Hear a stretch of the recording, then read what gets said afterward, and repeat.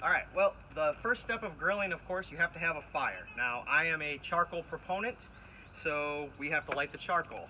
I always grill with lump charcoal. It's hardwood, 100%. This brand is not anything particular with this brand necessarily, but it's what I got on sale a couple years ago at Ace Hardware.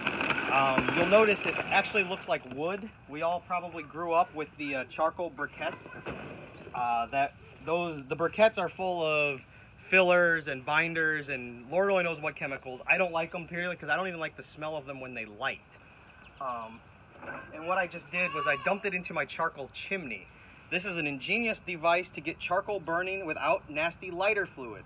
I don't care how long you let your charcoal burn, you're never going to get rid of that lighter fluid flavor. Now, these things are actually designed to put a couple wads of newspaper in there, and that works great. I'm lazy and I have a deep fryer burner, so this works better. We just light the deep fryer burner right underneath there. You're turning the gas on now. Yep, there you go. And it really will only need like maybe 30 seconds of flame from that deep fryer burner to get those charcoal on the bottom going. And we see the holes in the chimney give it a lot of air. It basically creates like a little jet engine.